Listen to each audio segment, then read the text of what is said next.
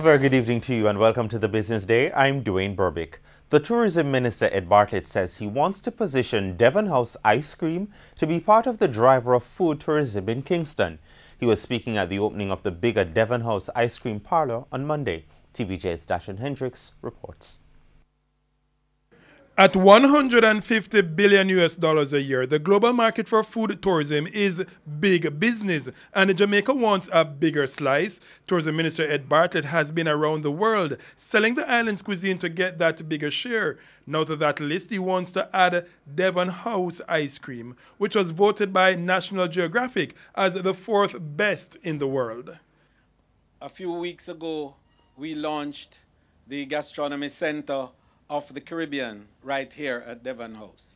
And that we do have intentions to build out a Caribbean experience that will involve gastronomy and culinary tourism. But we want to lead it from Jamaica, and we want to marry it with the other culinary delights of the region, and to ensure that when you leave Devon House, it's not just ice cream, but it's all the wonderful delicacies that are so inherent in this excellent cuisine.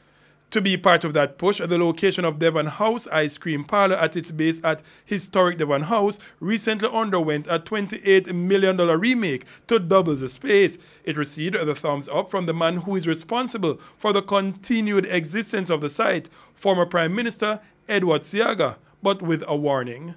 I want to, in particular, commend the Minister of seeing what I had in mind and giving it his blessing by continuing it.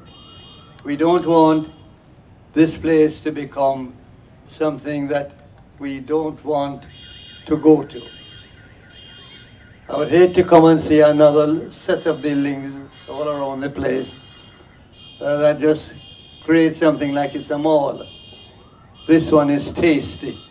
This one is a good addition. I suggest you leave it at that. For the Business Day, I am Dashan Hendricks. Currency trading ended today with the US dollar selling for $128.21. The Canadian dollar is selling for $102.57.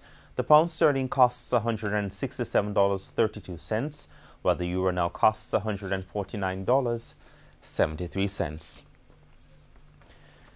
Gasoline prices have jumped to a 2-year high as Petrojam announced another hike in pump prices. This is the 4th hike in as many weeks. For a look at what level of increases consumers can expect, we go to Dashan Hendricks at the Smartboard. Dashan?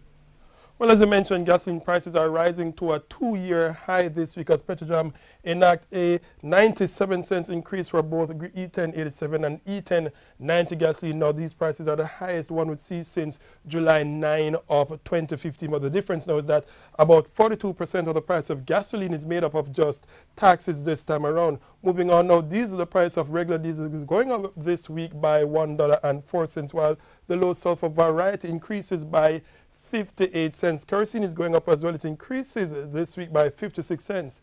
But propane goes up 92 cents and butane cooking gas increases by $1.29. It's now back to you.